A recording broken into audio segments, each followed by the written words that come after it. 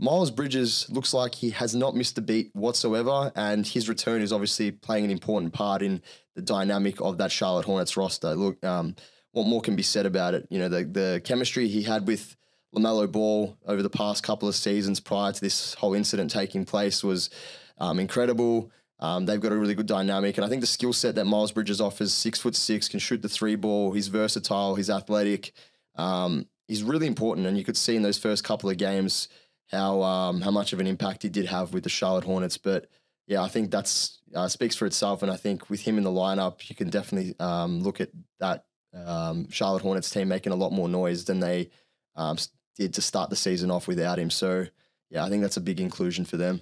Yeah, 100%. Like Miles, LaMelo, that chemistry that they do have, absolutely insane. And when you add that to the core of Brandon Miller, that's just a really exciting trio. And we've seen with Miles obviously they've had 2 really quality wins over 2 really good teams. So, I mean, Miles, whether he should or shouldn't be playing, that's another question. But there's no doubt Miles is just, as an individual talent, he's just so damn good. Really underrated, 20-point per game scorer. Definitely flies under the radar.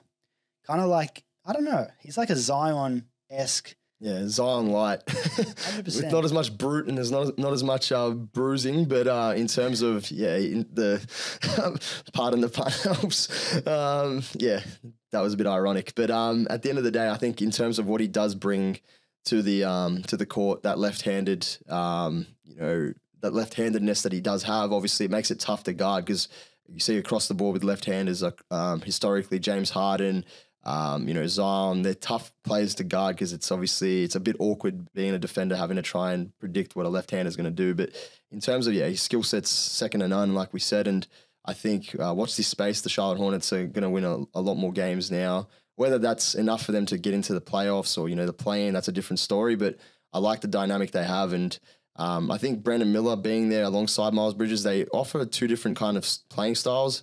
I think they complement each other well pretty much. So I think, him being back in the lineup is going to definitely help them. And that's pretty much all that's to be said about that, I guess. Hello, yes, you at home. This is Commissioner of the NBA speaking to you, Adam Silver. Here's a message in courtesy of BenchMob in collaboration with the NBA Store. When BenchMob hits 1,000 subscribers, they'll be giving away a free NBA jersey to a lucky subscriber.